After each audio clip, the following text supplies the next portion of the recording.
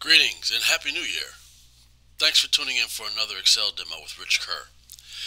This comes from a viewer request, and it's an issue that I've run into, and I'm sure a number of you have seen this as well, where you have a list of dates, but they are in what we might call a European format, where the day value comes first and then the month.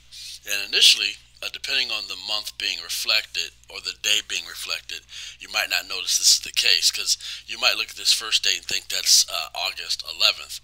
But when you look further, you see the first two digits say 21, so obviously that can't be the month. So we realize that reflects the 21st of June. So there's a couple of problems here. One, we want to convert it into a format that, say, a U.S. audience is more accustomed to seeing.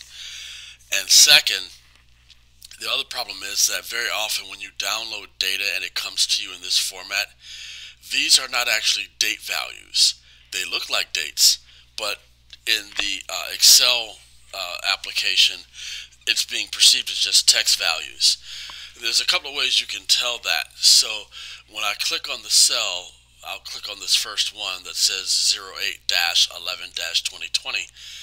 And if I go up to my formatting section of my home tab and try to convert this to say long date, nothing happens. You know, long date is the format where it would actually spell out November, and then it would have even the day of the week, whatever that day is, Tuesday or Wednesday or what have you.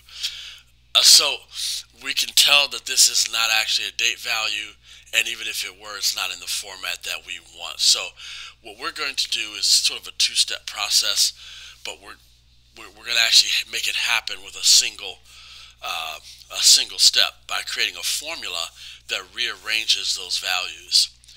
So that'll take care of having it in the right format and having it actually as date values rather than just text that looks like a date. So first I'm going to insert a new column. I'm going to right click on column D and choose insert, and I'll call my new column US date. So the good news is that we actually have all the components of data that we need to create a date in the US format. We have the year piece, we have the month piece, as well as the day piece. So since we have all three pieces, we can rearrange them or grab those pieces and reconfigure or reconstitute the date in a format that works in our US settings on our PC. So in cell D2, I'm going to start with equals, and we're going to be using simply the date function. So equals date, and then an open parentheses. And recall that every formula will start with an equal sign, and if your formula contains a function like it does here, that function will be followed by a pair of parentheses. Now in this case, the date function needs you to provide three distinct values: a value representing the year, one that represents the month, and one that represents the day. For us, the year component is found as the last four characters of that value in column C. So I'm going to use the right function to extract the rightmost four characters from C2. So we'll use right, open parentheses. The text that the right function needs to refer to is sitting in cell C2. And then comma, the second part of my right function will be the number of characters that I wish to retrieve, and that number is 4. So I've now, within my date function, I've written a function using I've written a formula using the right function to extract the rightmost four characters. That gives me the year piece, which is what my function is looking for. Now we're going to move on by typing a comma, and we can see through the bolding of that parameter that we need the month value to be part of this date function. And the month in this case, and this is kind of the issue that we're facing, is the juxtaposition of the month and day pieces in terms of how we're used to seeing it here in the US. So the month component here is sitting in the middle of the data in C2. And so we're going to use the mid function. So mid, open paren. Now, like the write function, I need to tell the function where the text is to work with, so that's still cell C2, comma, but we have a different parameter here that we didn't see with the write function. It's called start number. So we have to tell the mid function the position, the relative position that we needed to start at in the middle of the value in C2. So that 11, that number 11 starts at position number 4, right? Because we have 0, 8, dash, and then position number 4 is where that month component begins, that 11 for November. Comma, the third component of the mid function is how many characters, just like with the write function. So we need 2 characters starting in position 4. So that's going to extract that number 11 and put it in this spot where the month value needs to go for this date function.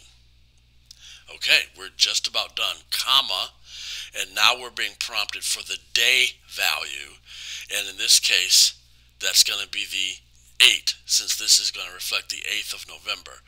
And we can see that that day value is shown as the leftmost 2 characters in C2.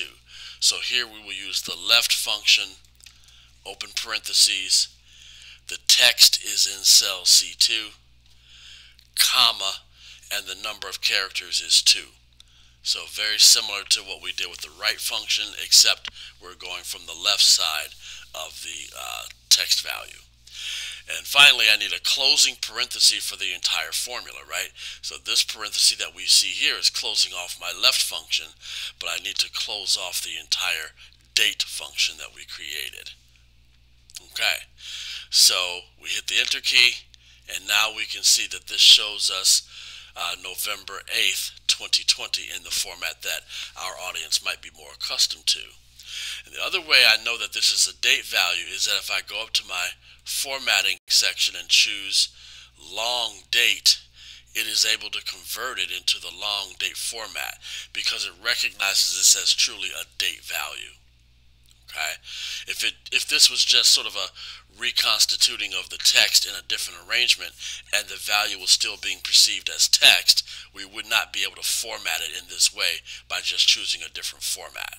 So we know that Excel correctly sees this as a true date value, November 8th, 2020. Now, I want to extend this formula down for the remaining entries, so I'll simply double click the autofill handle in the corner, and that sends the formula down for the remaining entries in the list. So that works. And then of course you'll want to decide if you want to keep column C, like do you need that for some other purpose, or do you just want to leave the converted date values and have that as your date column.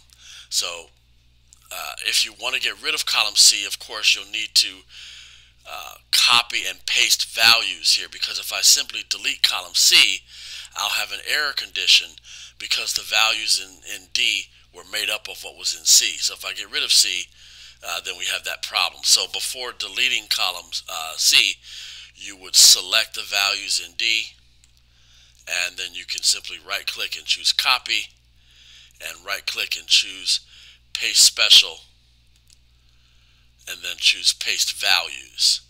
And so what that does is it leaves the resulting values from the formula you created, but the formula is no longer there. It's just as though you had typed in the values in this way. And so column D is no longer dependent on column C. I can now right click on C and choose delete, and those new text, those new date values remain. That's it. So that's how we can take a Euro formatted data entry that looks like a date, it's being seen by your software as text, and it's not in the right configuration or not in the right format. So we use the date function, extract the year, the month, and the day components from that text, and it'll put it in the right format for you as a date, and then you're off to the races. I hope you find this useful. Please check in again soon for more Excel demos with Rich Kerr. Have a productive day.